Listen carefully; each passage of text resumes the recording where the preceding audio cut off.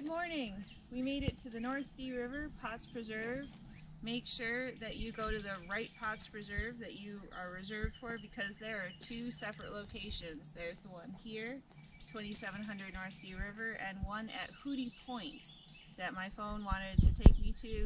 If I just put in Potts Preserve, that's where it led me, and I was in the wrong location.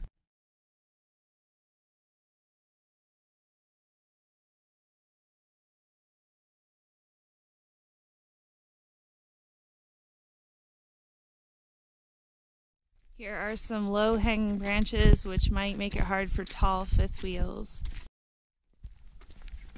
That's where the fun begins.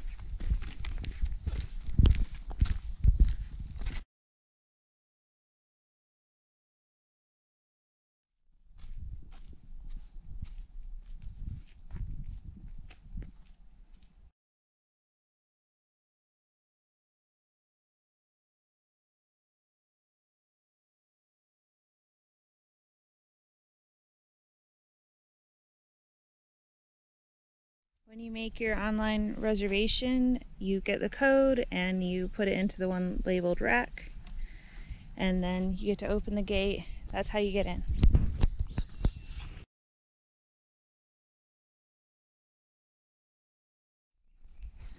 Now this is the tree that really makes it hard for fifth wheels or anything really tall to come through. Did we hit the top of this with our camper? You might have brushed a little bit of that and leaned to the right some when I went through. And ours is only 10.67.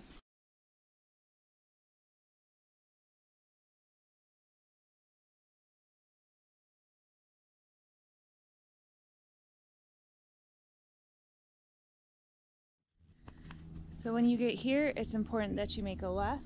Do not continue down the main road, because if you do, it'll just come to a horrible flooded bit that's narrow, and it would be impossible to turn around, and you would have to back up your rig, and it's a fair ways down, so that would not be pleasant.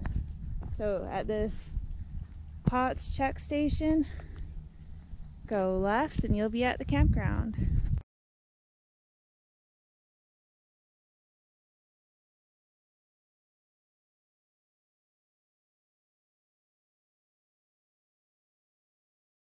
It's beautiful back here though, very shady.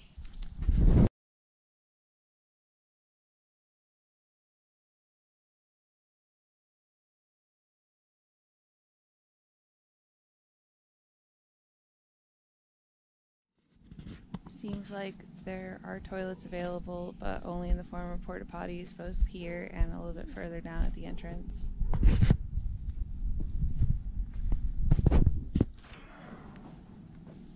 Pretty clean though. Very clean. This road is wet and rutty and has been, even though we've had dry days. So, not sure it ever gets better. This is our campsite, so I'll show you around really quick. Generators are from 8 to 8. I'm not sure what the alcohol policy is. I love it that we have running water though, even though they said it was non-potable. We use a filter, but it's probably not the greatest idea in the world. We mainly try to get water from other sources, bringing it in. A lot of equestrian people come through here, and it's great for that. It seems to have very broad trails, which we haven't gone down, and but you know, miles of them, so that's good. Make sure the weather is going to work out in your favor, because if it gets wet here, you might get a little stuck. This is a lovely dog-friendly campground. Thank you so much, Water and Wildlife Management.